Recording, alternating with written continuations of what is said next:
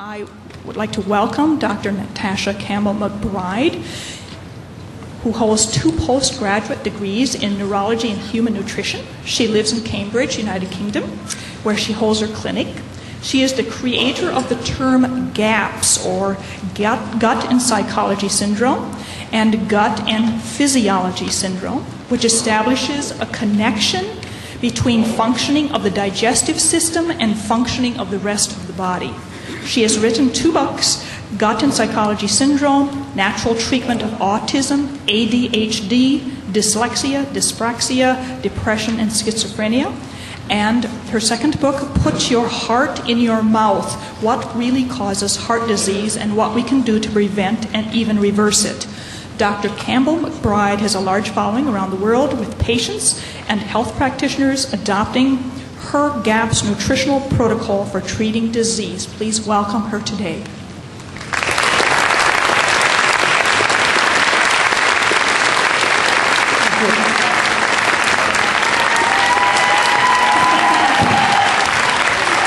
Thank you very much.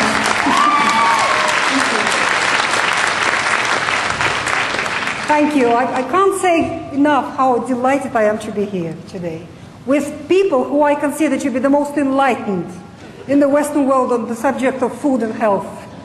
Without doubt. You people know more about this than any doctor in the world or any other person who is supposed to know. Thank you very much.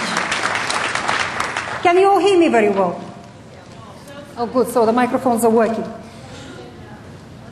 Someone said no. Can you hear me? Not so well? Is that better? Well, I'm actually speaking more into this little one. Is that, yeah. Is that better? Okay, that's good. So Gut and Psychology Syndrome and Gut and Physiology Syndrome. Before I start, I'd like to know how many of you actually read the book? Oh, great. So there's a lot of people that read the book, but some people haven't. I've got the good news. Finally, I've updated Gut and Psychology Syndrome. So it's 100 pages thicker now.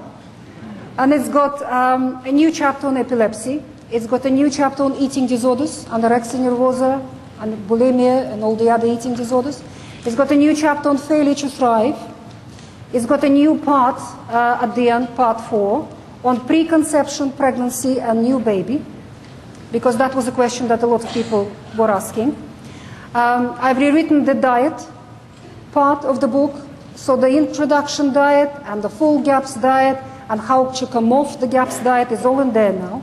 I have rewritten the dairy section, so there's much more information and a lot of questions clarified in the dairy section. I've rewritten fats, the section on fats and cholesterol and cod liver oil, vitamin A and vitamin D. So a lot of the book is new. So it's a fairly new book, and I'm glad I've finally done it. I've been procrastinating long enough. And I am working on Gut and Physiology Syndrome. A lot of people are asking me, when is this book going to be out? I'm working on it. I believe that before the baby is born, 9 months have to pass. Otherwise, the baby won't be right. The same with the book. So it needs to ripen before it comes out, so it is a good book. So let's begin. As Victoria already said, all diseases begin in the gut.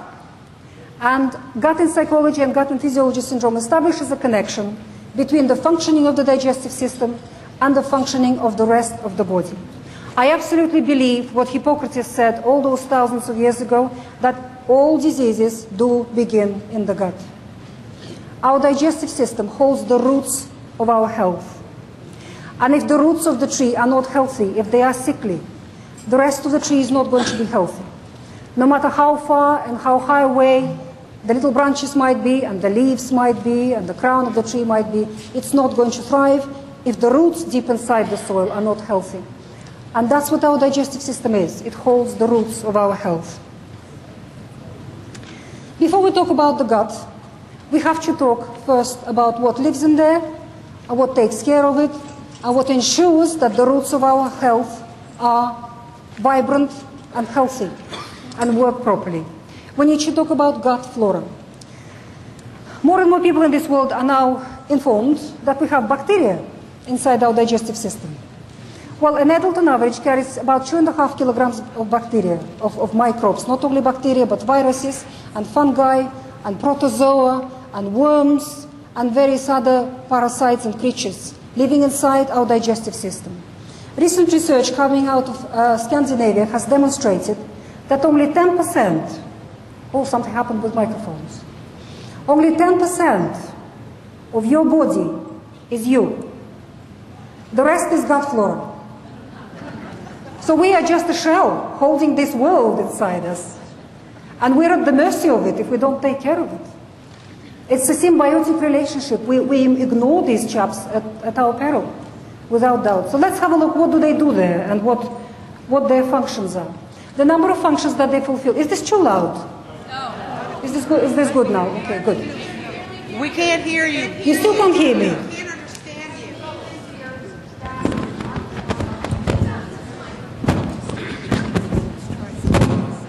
Is that better? Okay. So the number of functions that our gut flora fulfills play such important, such vital roles for us that if one day we decided to sterilize our gut, we probably wouldn't survive. If you put the gut lining flat, it would cover a tennis court. Some people say a football field.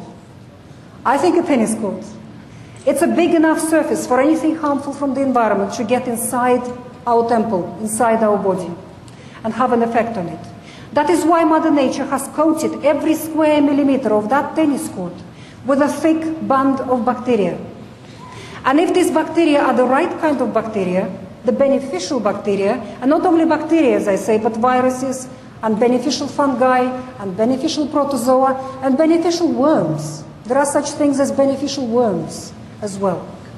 Then this thick band will not allow anything harmful from your food, from your drink, from the air, from the pollution, from anything that your body takes into the digestive tract, will not allow these things through. They produce every antibiotic under the sun. They produce every antifungal substance, antiviral substances, antiprotozoal substances. They produce substances which neutralize cancer-producing chemicals and other toxic chemicals that we might be consuming. There has been an interesting research done where 2 groups of rats were examined, and one group of rats was given organic mercury in the drink, in their drinking water. Very toxic levels of organic mercury. Before doing that, the researchers have treated one group of rats with a powerful antibiotic to wipe out their gut flora. The other group of rats had healthy, intact gut flora. When both groups of rats drank water with organic mercury in it, only about 1% of it got into the bloodstream of rats with normal, healthy gut flora. Where the rats whose gut flora was destroyed had more than 90% of this mercury racing around their bloodstream. So your major barrier in heavy metal absorption and anything toxic that comes in is your own gut flora. They bind these things. If they cannot neutralize them, they would chelate them. From the Greek word chele, which is a claw of a crab, it would grab hold of this molecule of mercury or molecule of lead or arsenic or any other toxic molecule and hold it until it takes it out of your system in stool. Because most of what our stool is, which comes out of us, is bacteria. Is our own gut flora, which dies out. These creatures live only a few days, they die out, and they get shed off, replaced by newly born healthy microbes, and this dead bacteria, they come out in a form of stool.